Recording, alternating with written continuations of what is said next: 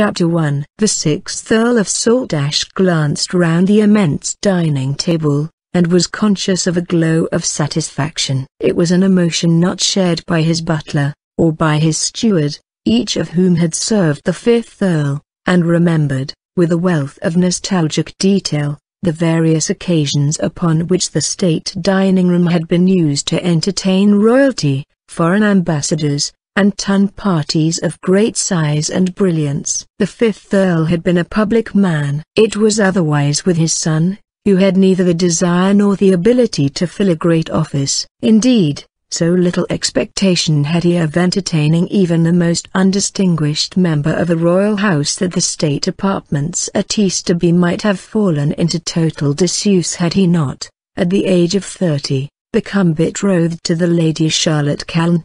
This, since he was the sole surviving son of the 5th Earl, he could not but consider to be a matter of considerable family importance, and to mark it he had summoned to Easterby, to meet his prospective bride, every available member of the House of Staple. A rapid review of his maternal relations had been enough to convince him that their presence at this triumphant gathering would be as unnecessary as it was undesirable. To the Staples he was a person of consequence, the head of his family, and not even his masterful sister Albinia would withhold from him, in public, the respect to which his position entitled him. It was otherwise with the Timbercombes, owing him no allegiance, and it did not take him more than a few reflective minutes to decide that his marriage did not concern them.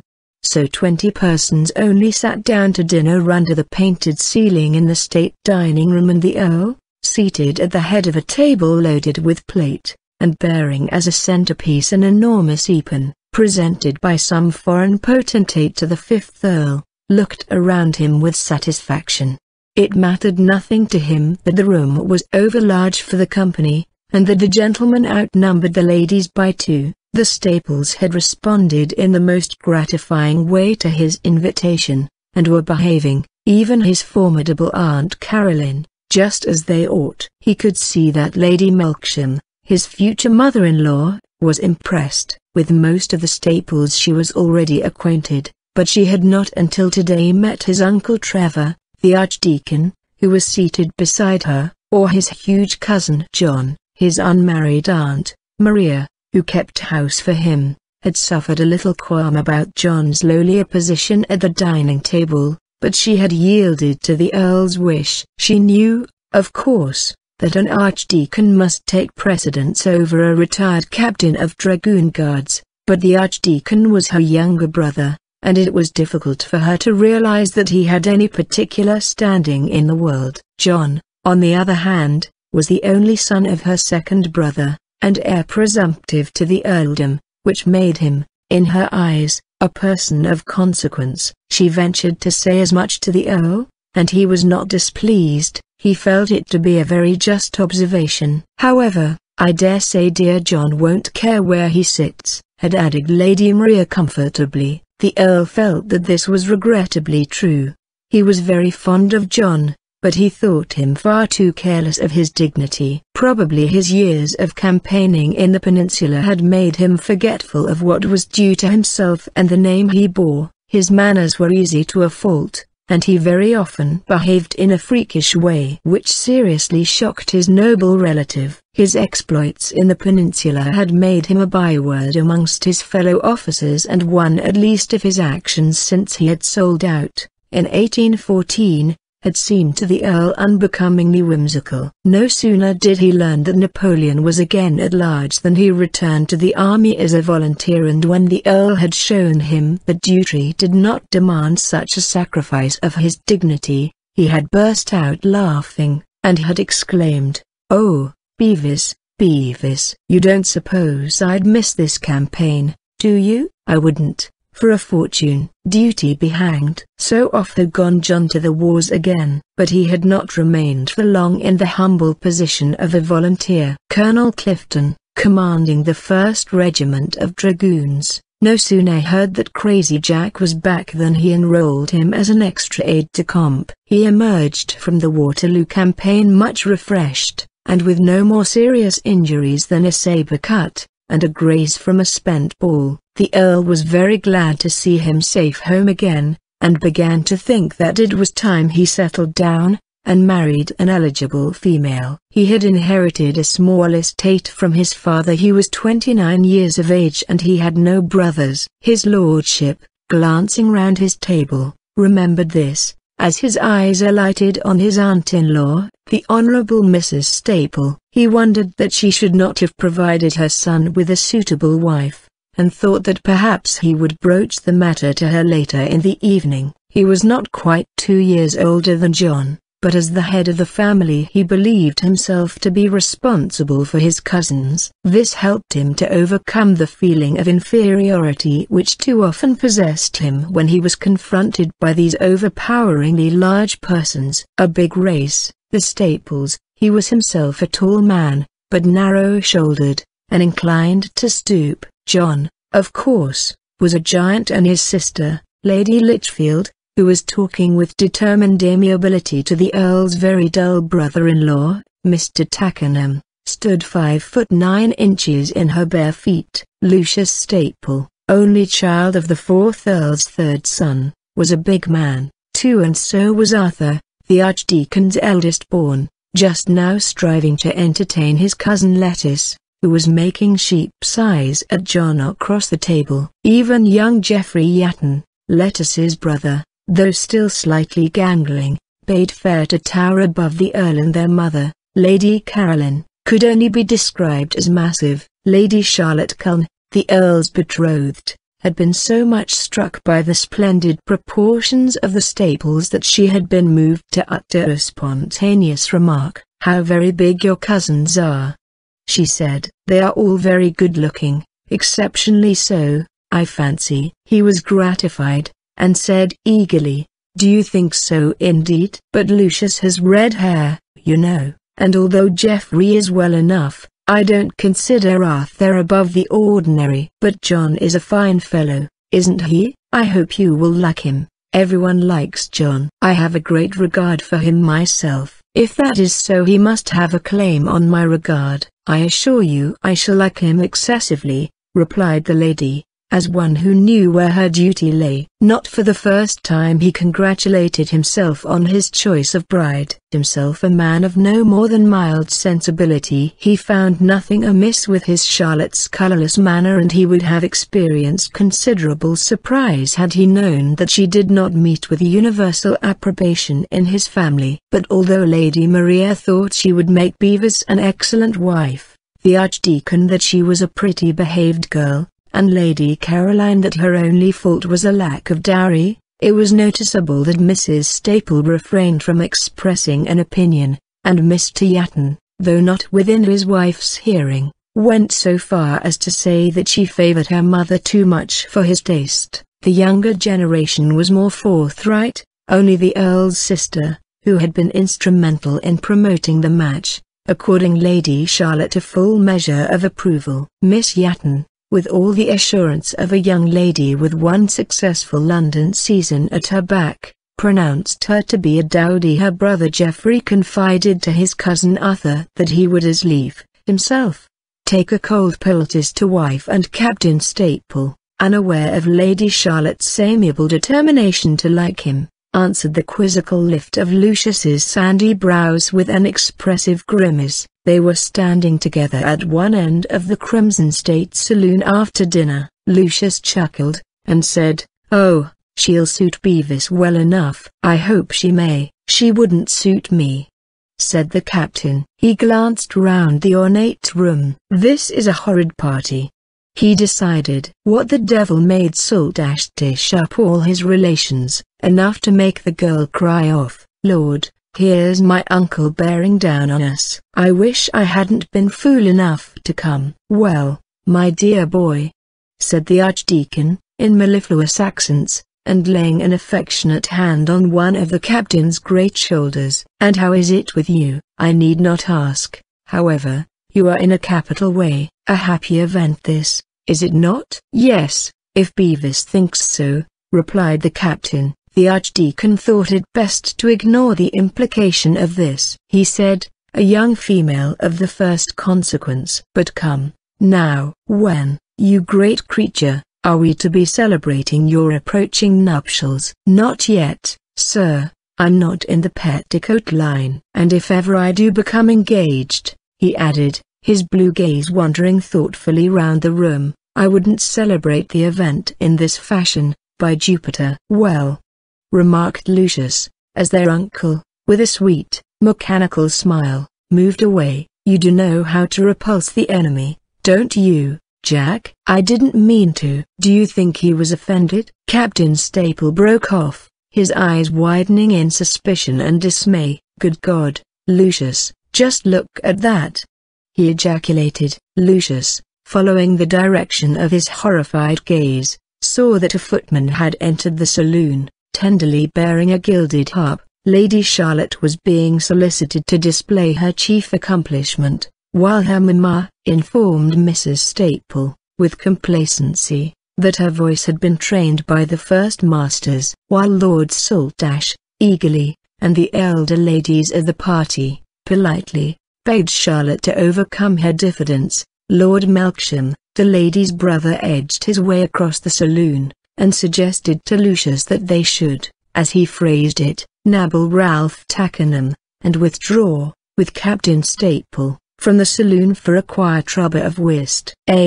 Willingly, responded Lucius. But you'll find his wife won't permit him to go with us. If I know my cousin Albinia. Nabble him when she ain't looking, said Lord Melksham hopefully, very partial to a quiet rubber, Ralph. No, it can't be done. Captain Staple spoke with decision. We shall stay, and listen to your sister's performance. But she'll sing forever, objected his lordship. Dismal stuff, to assure you. But Captain Staple, with a shake of his head, moved away towards the group gathered about the fair harpist, and, obedient to an inviting smile, sat down on a small sofa beside his cousin Lettice. This will be dreadful, Miss Yatton whispered. Yes, very likely, he agreed. He turned his head to look down at her, a smile in his eyes. You've grown very fine since I saw you last, Letty. I suppose you've come out, have you? Good gracious, yes. At the beginning of the season. If you had been in London, you would know that I enjoyed a considerable success, said Miss Yatton, never one to hide her light under a bushel. Only fancy, Papa received 3 offers for my hand. Quite ineligible, of course, but just think of it, 3, and in my first season. He was amused, but he checked her. Lady Charlotte having by this time disposed herself at the harp, he covered one of his lively young cousin's hands with his own large one, and gave it an admonishing squeeze. Miss Yatton, who was bidding fair to become an accomplished flirt, obeyed the unspoken command, but cast up at him so roguish a look that his sister, observing it, and the smile with which it was received, took instant fright, and determined at the earliest opportunity to draw her mother's attention to a danger she had perhaps not perceived. But Mrs. Staple, visited by her daughter some 2 hours later, listened to her warning with unshaken placidity, merely saying, "Dear me, did you get me to send my maid away only to tell me this, Fanny?" Mamma, she ogled him throughout dinner, and the way in which he took her hand, and smiled at her. I assure you, I observed the whole, my love, and was most forcibly put in mind of the way he has with his puppies. Puppies? Exclaimed Lady Lichfield. Letty is not a puppy, Mamma. Indeed, I think her an arrant flirt, and I cannot but be uneasy. You will own that she would not do for my brother. Do not put yourself in a taking, my love, replied Mrs. Staple, tying the strings of her nightcap under her chin. I only hope she may amuse him enough to keep him here over the weekend, though I don't scruple to say that I very much doubt it. My dear Fanny, was there ever such an insipid affair? Oh, there was never anything like it, readily agreed her daughter. But, Mamma, how shocking a thing it would be if John were to fall in love with Letty Yatton. I have no apprehension of it, replied Mrs. Staple calmly. He seemed to be quite taken with her, said Fanny. I cannot but wonder, ma'am, if Letty's vivacity may not make dear Elizabeth's gentler manners seem to him, well, tame. "You are making a piece of work about nothing," said Mrs. Staple. "If he should feel a partiality for Elizabeth, I shall be excessively happy. But I hope I am not such a goose as to set my heart upon the match. Depend upon it, your brother is very well capable of choosing a wife for himself." "Mamma, how can you be so provoking?" exclaimed Fanny, "when we have both of us been at such pains to bring John and Elizabeth together, and you have actually invited Elizabeth to Mildenhurst next week." "Very true," returned Mrs. Staple imperturbably. "I should not think it wonderful if John were to find Eliza's quiet good sense welcome after 3 days spent, if the chit can contrive it." In Letty's company, Fanny looked a little dubious, but she was prevented from making any rejoinder by a knock on the door. Mrs. Staple called to this late visitor to come in, adding, in an under voice, "Take care. This is John. I know his knock." So, indeed, it proved. Captain Staple entered, saying, "May I come in, Mamma?" "Hello, Fan. Talking secrets?" "Good gracious, no, unless you think it a secret that this is the most insipid party that ever was given." "Well, that's just it," said John confidentially. "If you don't object, Mamma, I think I shall be off in the morning, not remain until Monday," cried Fanny. "You can't cry off like that." "I'm not crying off. I was invited to meet the bride, and I have met her." "But you can't tell Beavis you don't mean to stay." "As a matter of fact, I have told him," said John,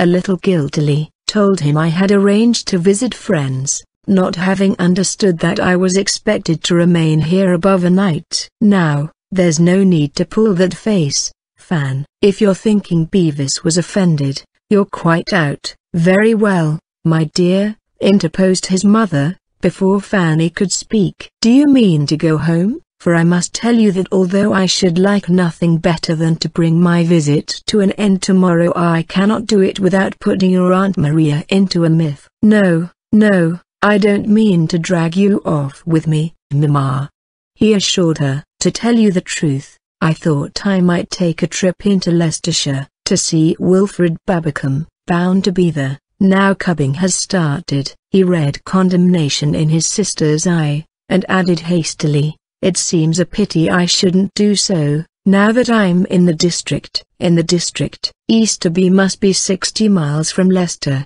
and very likely more." "Well, now that I'm in the north," amended the captain. "But you will not let Mamma return to Mildenhurst without an escort?" "No, of course I won't. My man shall go with her." "You won't object to having Cocking to ride beside the chaise in my stead, will you, Mamma?" "You'll be quite safe with him." "By all means, my dear." "But had you not better take him with you?" "Lord, no. I'll take what I want in a saddle bag, and shan't have the least need of him." "When?" demanded Fanny, a look of foreboding in her eyes. "Do you mean to return to Mildenhurst?" "Oh, I don't know," said her maddening brother. "In a week or so, I dare say." "Why?" Fanny, prohibited by a quelling glance from her mamma from answering this question, merely looked her disapprobation. Mrs. Staple said, "It is not of the smallest consequence. I have friends coming to stay at Mildenhurst next week,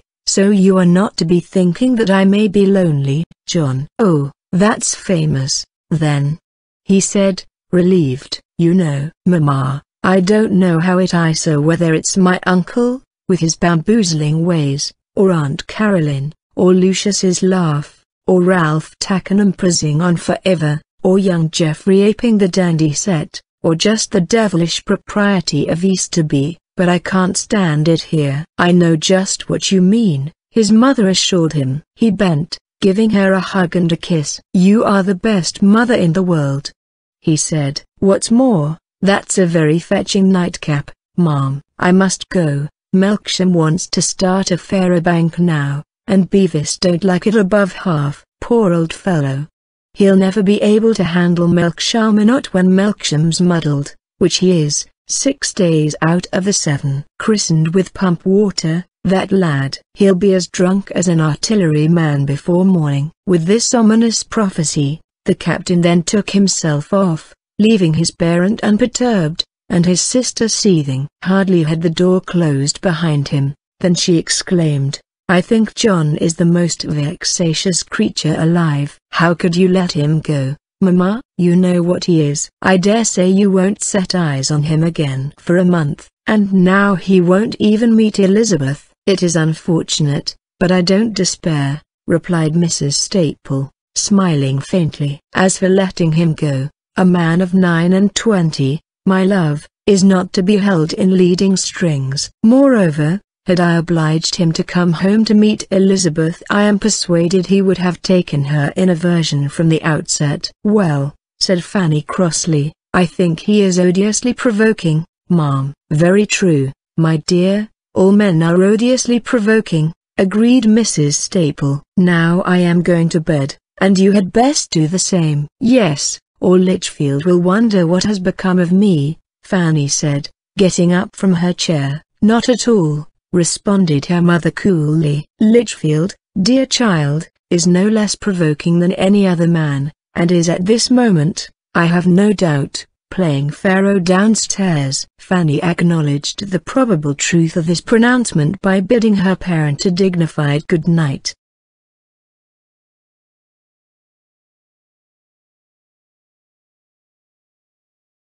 Chapter 2. Captain Staple was not destined to leave Easterby at an early hour on the following morning. Thanks to the nocturnal habits of Lord Melksham, it was daylight before he went to bed. That amiable but erratic peer, dissuaded from opening a faro bank, had challenged the company to a quiet game of loo, and since the elders of the party, who included besides the Archdeacon, his brother-in-law, Mr. Yatton, and Mr. Merridge the Earl's chaplain, had retired soon after the ladies, and the Earl was plainly unable to keep the situation within bounds, Captain Staple had not the heart to desert him. The Earl was grateful, but he would not permit him to break up the party, which he was perfectly willing to do. He said, "No, no. If Melksham is determined, he is my guest, you know, and, besides so well, you will understand how it is." "No, I don't,"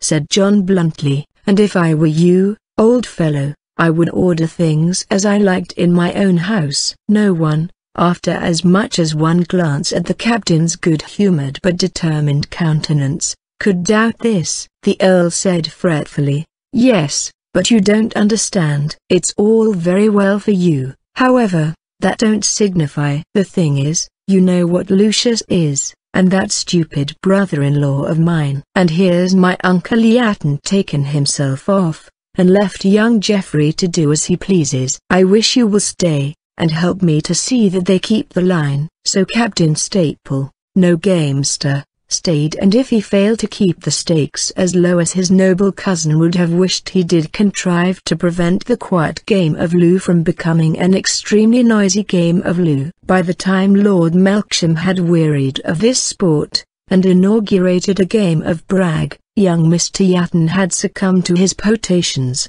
which, as the captain cheerfully informed the Earl, was a very happy circumstance, since it cut his losses short.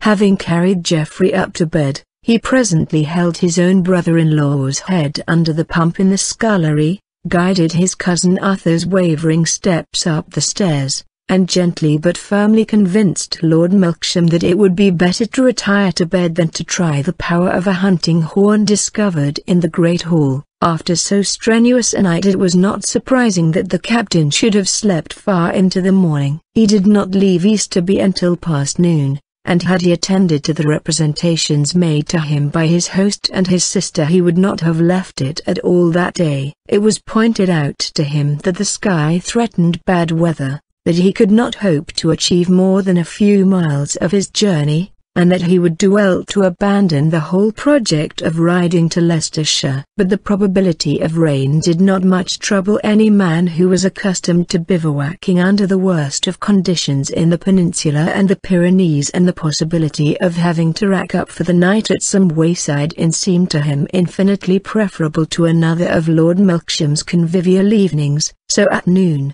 Cocking, the private servant who had been with him through all his campaigns, brought his big, Roman-nosed bay horse up to the house, and strapped to the saddle a heavy frieze cloak, and the bag which contained all that the captain considered to be necessary for his journey. The rest of the captain's luggage consisted of a couple of portmanteaus, and these he instructed Cocking to dispatch by carrier to Edenhope, Mr. Babbicom's hunting box in Leicestershire. The sight of two such modest pieces caused Lord Melksham's man, a very superior person, to wonder that any gentleman should care to travel about the country so meagrely provided for. His own master, he said, never stirred from home without several trunks, a dressing case, and himself, a highly talented valet. However, the bubble of his conceit was swiftly pricked, Cocking replying without hesitation that there was nothing for him to hold his nose up at in that. If the captain was a tallow-faced twiddle-poop, mounted on a pair o' cat-sticks, I dessay he'd need a snurp like you to pad his calves out, and finify him, he said. Only he ain't. Would there be anything more you was wishful to say about the captain? Lord Melksham's man prudently decided that there was nothing more he wished to say, explaining this forbearance later to his colleagues as being due to his reluctance to bandy words with a vulgar make-bait. Cocking, left in possession of the field, carefully loaded the captain's pistols, placed them in the saddle holsters, and led the bay up to the house. The captain, attired in buckskin breeches and top boots, and a coat of slightly military cut, gave him a few last instructions, and mounted the big horse. Keeping a hand on the bridle, Cocking looked up at him, and asked if he was to join him at Edenhope, when he had escorted the mistress safely home. No, you might not find me there. Besides, I shan't need you. Well, sir, that's as may be, but what I should like to know is who's going to clean them leathers? Demanded his henchman. I don't know. Mr. Babbicom's man, I dare say. Ho! Said Cocking. That'll put Mr. Babbicom's man in prime twig. That will. Howsoever, it's just as you wish, sir, out of course. He then watched his master ride off down the avenue, slowly shaking his head. A sparrow, hopping about within a few yards of him, was the recipient of his next cryptic confidence. Resty, very resty, he said, staring very hard at the bird. If you was to ask me, I should say we shall have him up to some kind of bobbery in just a brace o' snaps. The captain, although he had not the smallest intention of getting up to bobbery, was heartily glad to escape from Easterby. There was nothing but Lord Melksham's mild excesses to break the tedium, and he did not find these amusing. His cousin's life was hedged about by all the proprieties which had driven the captain, 8 years earlier, to persuade his father to buy him a pair of colours. He had had a strong notion that the army in time of war would suit him, and events had proved him to be right. Life in the peninsula had been uncertain, uncomfortable, and often haphazard, but it had offered almost every kind of adventure, and John had refused none of these. He had enjoyed himself enormously, and never so intensely as when engaged upon some dangerous enterprise. But when the war ended, in 1814, although he rejoiced as much as any man in the downfall of Bonaparte, he knew that the life he liked had ended too. Not for John Staple, the boredom of military life in peacetime. He yielded at last to his mother's solicitations, and sold out.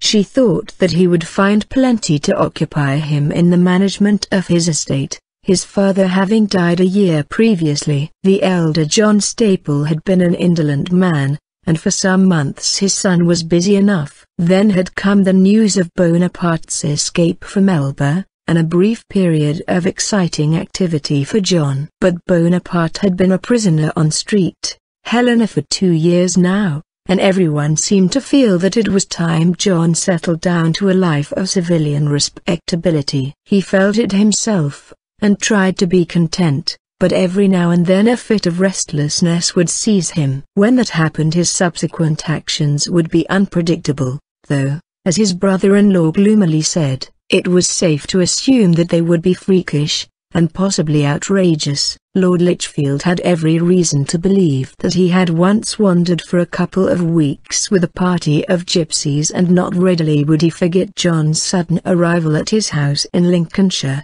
at midnight, by way of an open window, and clad in strange and disreputable garments. "Good God, what have you been doing?" he had exclaimed. "Free trading," had replied John, grinning at him. "I'm glad I've found you at home. I want a bath, and some clean clothes." Lord Lichfield had been too much shocked to do more than goggle at him for a full minute. It wasn't, of course, as bad as John made it sound. The whole affair had been the result of an accident. "But what I say is this, Fanny," had complained his lordship later. "If I go sailing, and run into a squall, and have to swim for it, do I get picked up by a smuggling vessel? Of course I don't. No one but John would be. What's more, no one but John would finish the voyage with a set of cutthroat rascals, or help them to land their kegs. And if it had happened to me, I shouldn't be alive to tell the tale. They'd have knocked me on the head, and dropped me overboard." "I cannot conceive how it comes about that he was spared," Fanny had said. "Oh, I wish he would not do such things." "Yes," agreed her lord. "Though, mind you, he's very well able to take care of himself. But in the power of a whole crew of smugglers. I expect they liked him." "Liked him? Well, you can't help liking him," pointed out his lordship. "He's a very charming fellow, and I wish to God he'd settle down, and stop kicking up these larks." "Mamma is right," declared Fanny. "We must find him an eligible wife." Candidate after candidate for this post did Fanny and her mamma find, and cunningly throw in John's way. Apparently he liked them all of them. This one was a most conversable girl, that one seemed to him a very lively girl, another a remarkably pretty girl. But he asked none of them to marry him. When his sister ventured to ask him once if he had ever been in love, he had replied quite seriously, yes. He rather thought he had been desperately in love with the lodgekeeper's wife, who used to regale him with brandy snaps, and allowed him to keep in a hutch outside her kitchen door the ferrets mamma had so much disliked. "Was that all?" had demanded an exasperated sister. "No, there had been a girl in Lisbon, when he first joined. Juanita, or was it Conchita? He couldn't remember. But at all events she was the loveliest creature you ever saw. Dark, of course, and with the biggest A's, and such a well-turned ankle." Had he been in love with her? "Lord, yes," replied John. "We all were." He admitted that it was time he was thinking of getting married, not, of course, to Fanny, but to mamma. "Well, I know, mamma," he said apologetically. "But the thing is, I've got no fancy for one of these dashed suitable marriages, where you don't really care a fig for the girl, or she for you. I don't mean to offer marriage to any girl who don't give me a leveler. So I dare say I shall remain a bachelor, for they don't to any of them. And if one did," he added thoughtfully, "it's Lombard Street to a China orange you wouldn't take to her." "Dearest boy, I should take to any girl whom you loved," declared Mrs. Staple. He grinned his appreciation of this mendacity,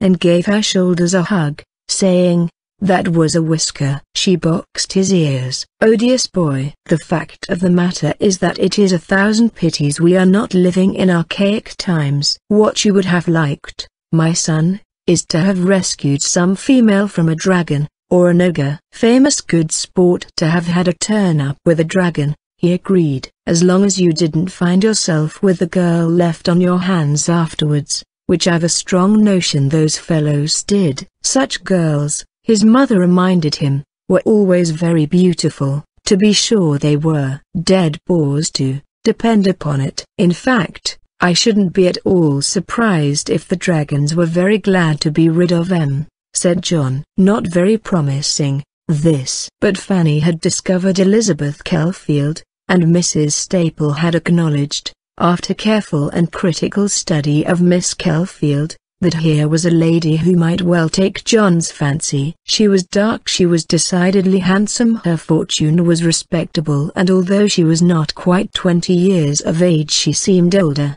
the circumstance of her having taken from an invalid mother's shoulders the burden of household cares having given her an assurance beyond her years. Mrs. Staple thought she had quality, and began to cultivate the ailing Mrs. Kelfield. And now, when mother and daughter had been coaxed to Mildenhurst, off went John into Leicestershire, so that all the scheming so painstakingly undertaken on his behalf seemed likely to be wasted. In happy ignorance of this, Captain Staple, climbing the slopes of the Pennines, found himself in a wild, moorland country, and liked it.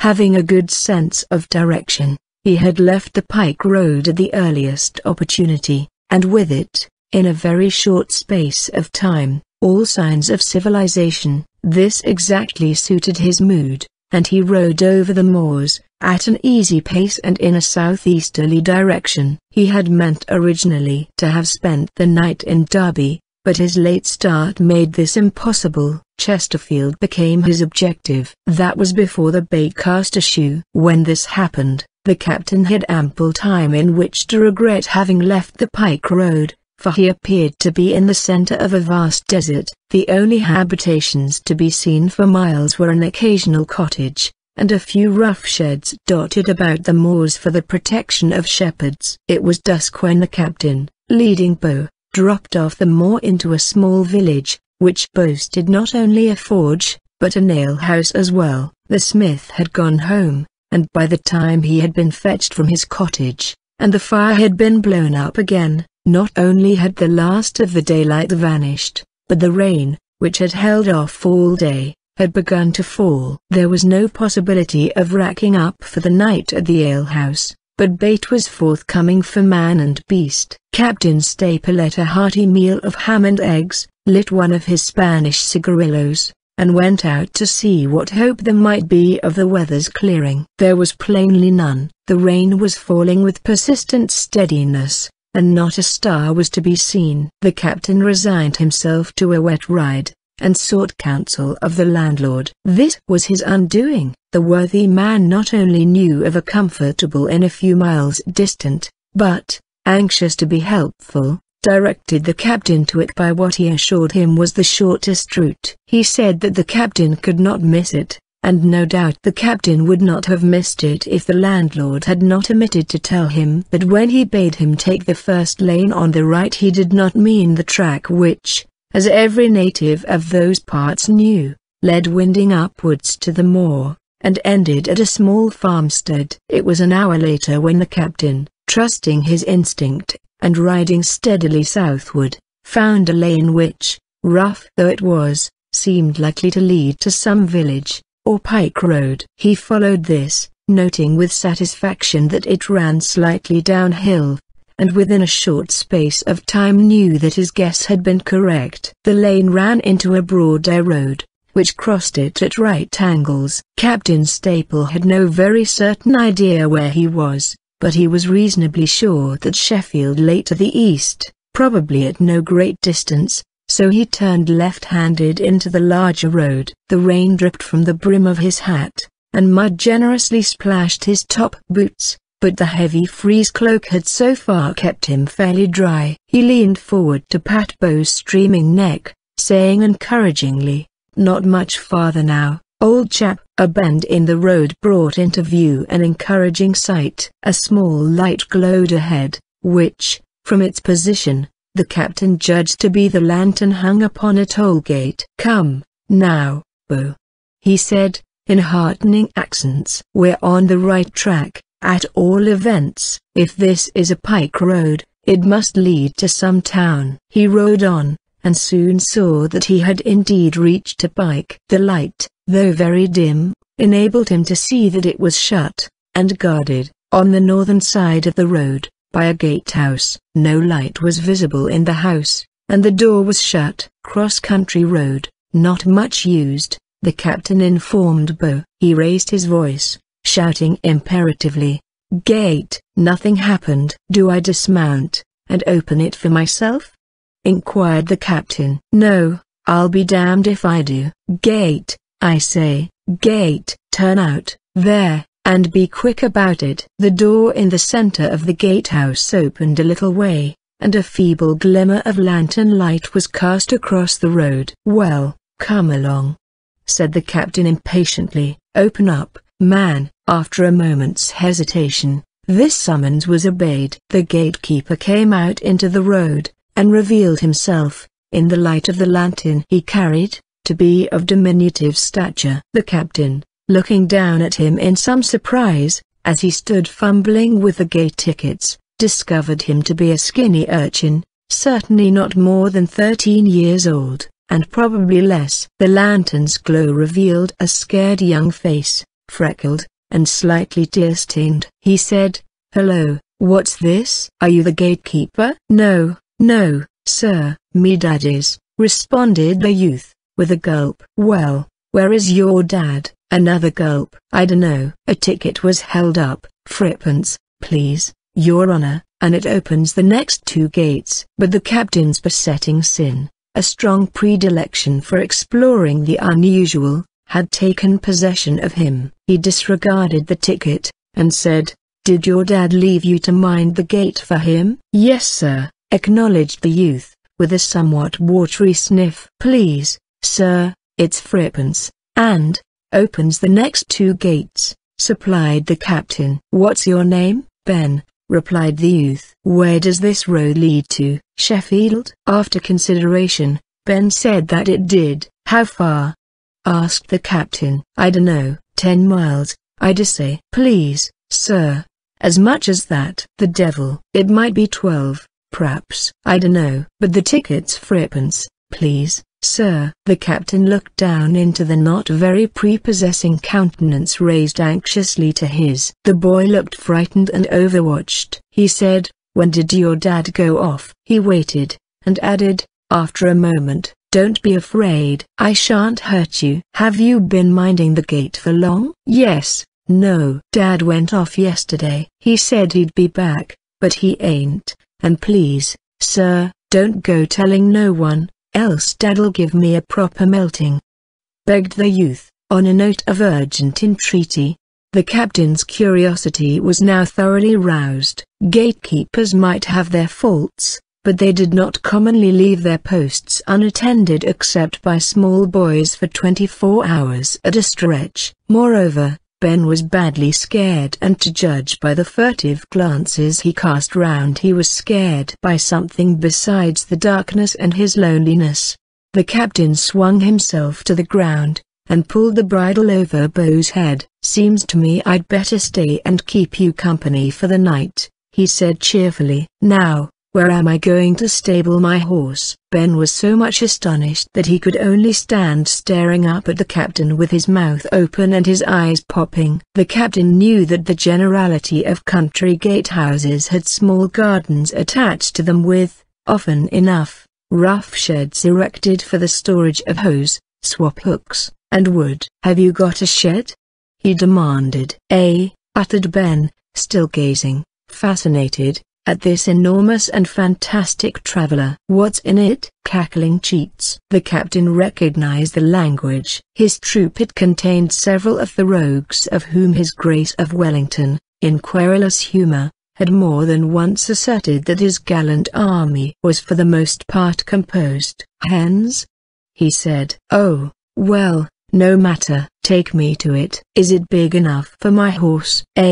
said Ben doubtfully. "Lead the way, then." Apparently Ben felt that it would be unwise to demur, which he seemed much inclined to do, for after giving another gulp he picked up his lantern, and guided the captain to a wicket gate behind the toll house. The shed proved to be surprisingly large, and when the lantern was hung up on a protruding nail its light revealed not only a collection of fowls, perched on a roost, but also some straw, and a truss of hay in one corner. There were unmistakable signs that Bo was not the first horse to be stabled there, a circumstance which John found interesting, but which he thought it wisest not to comment upon. Ben was regarding him with a mixture of awe and suspicion, so he smiled down at the boy, and said, "You needn't be afraid, I shan't hurt you." "Now, my cloak's too wet to put over Bo here. Have you got a blanket to spare?"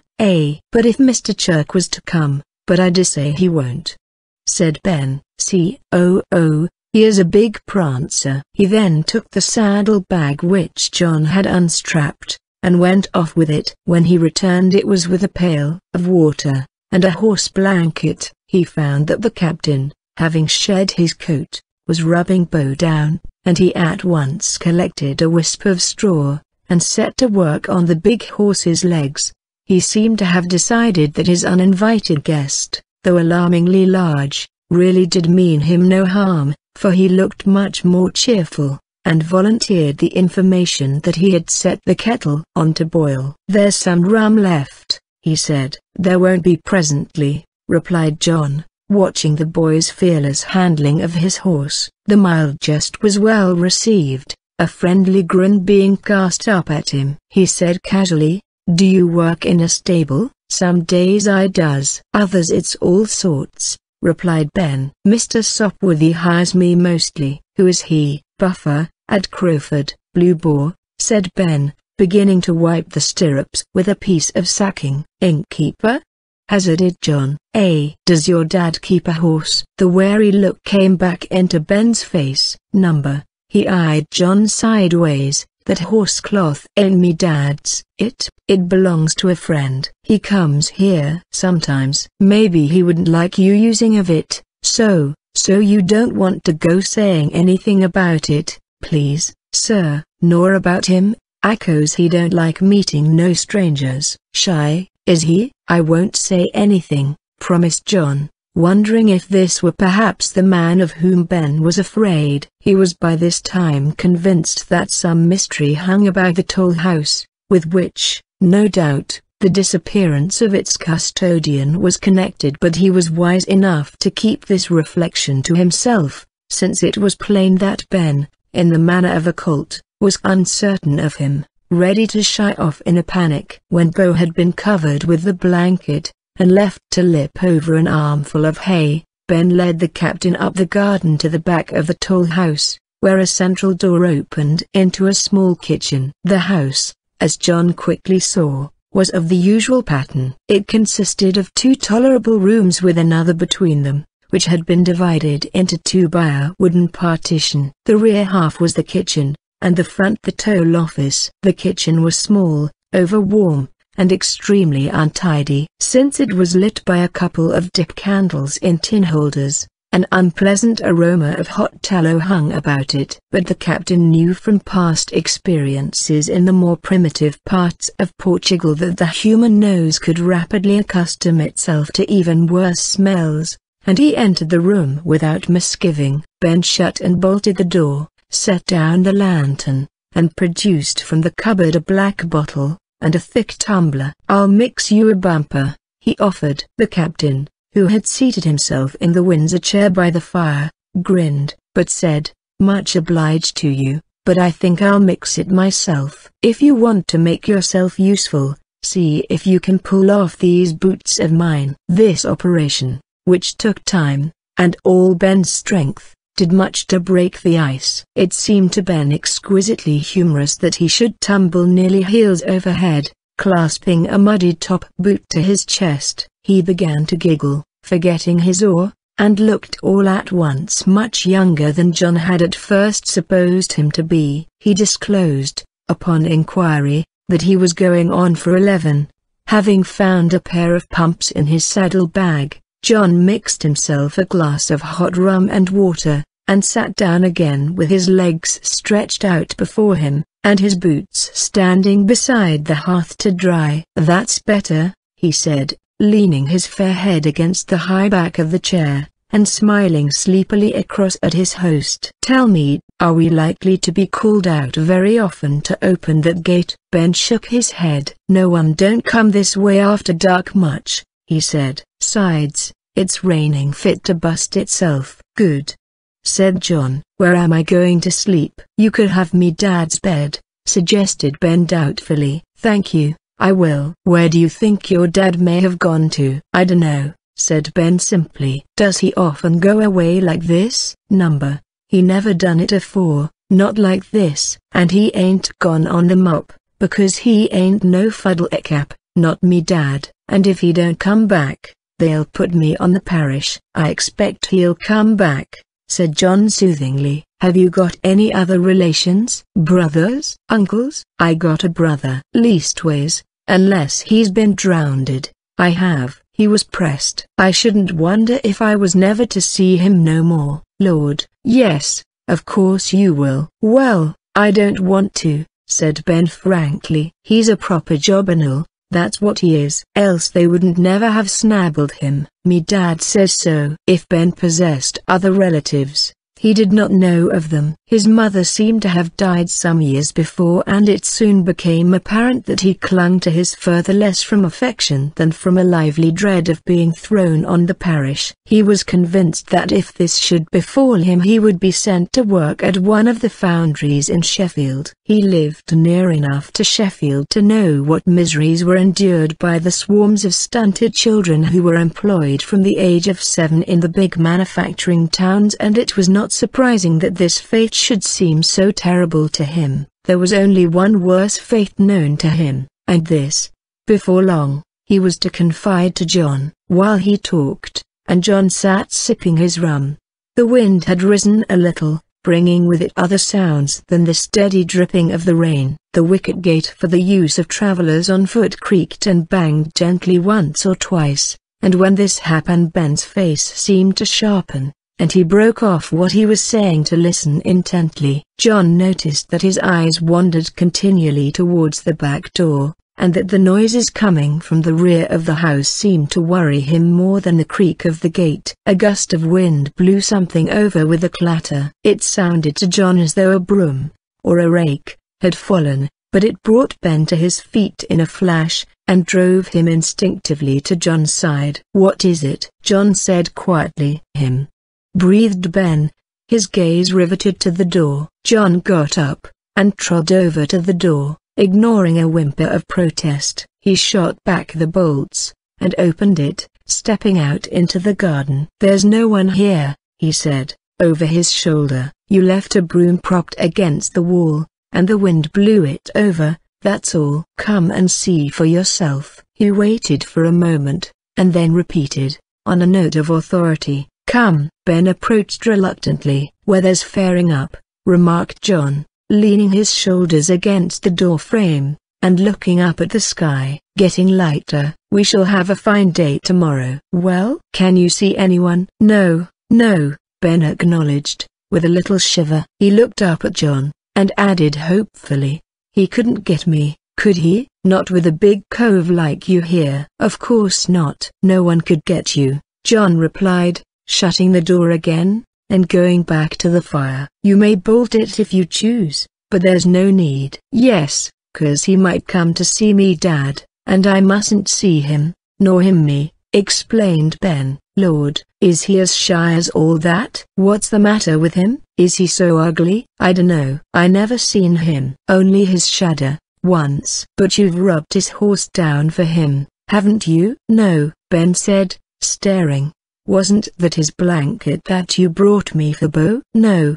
That's Mr. Chirk's, said Ben. He stopped, gave a gasp, and added quickly, he's as good as ever twanged, he is. You don't want to go telling nobody about him? Please, sir. Oh, I won't breathe a word about him. Are all your friends so shy? He ain't shy. He just don't like strangers. I see. And does this other man, the one you're afraid of, dislike strangers too? I dunno. He can't abide boys. Me Dad says if he was to catch me looking at him he'd have me took off to work in the pits. His voice sank on the word, and he gave so convulsive a shudder that it was easy to see that coal pits were to him a worse horror than foundries. John laughed. That's a fine Banbury story. Your dad's been hoaxing you, my son. Ben looked incredulous. He could have me took off. He'd put a sack over me head, and, oh, would he? And what do you suppose I should do if anyone walked in and tried to put a sack over your head? What?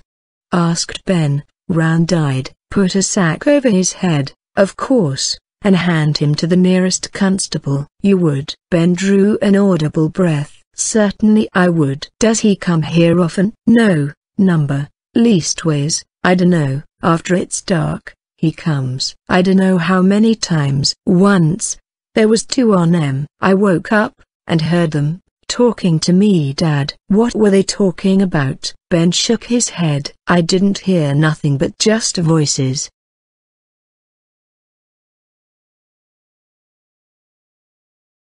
I got right under me blanket, 'cause I knew it was Kern.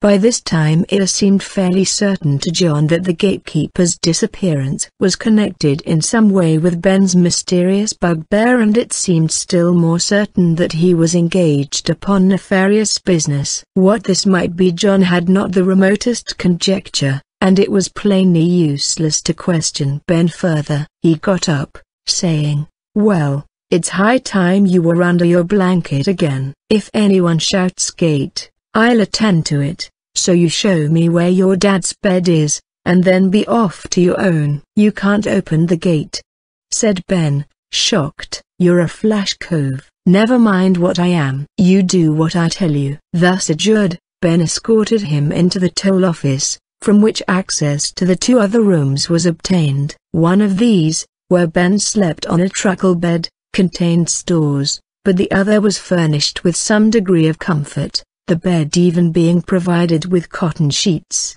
and a faded patchwork quilt. The captain, having no fancy for the gatekeeper's sheets, coolly stripped them off the bed, rolled them into a bundle, and tossed them into a corner of the room. He then stretched himself out on top of the blankets, pulled the quilt over himself, and blew out the candle. For a few minutes, before falling asleep, he wondered what he was going to do if the gatekeeper did not return that night. The proper course, which would be to report the man's absence, would seem unpleasantly like a betrayal of Ben, yet no other presented itself to him. But the captain was never one to meet troubles halfway, and he very soon stopped frowning over this problem. After all, it was probable that before morning the gatekeeper would be back at his post. Stale drunk, too, thought John, setting little store by Ben's assurance that his dad was not one to go on the mop. End of chapter 2.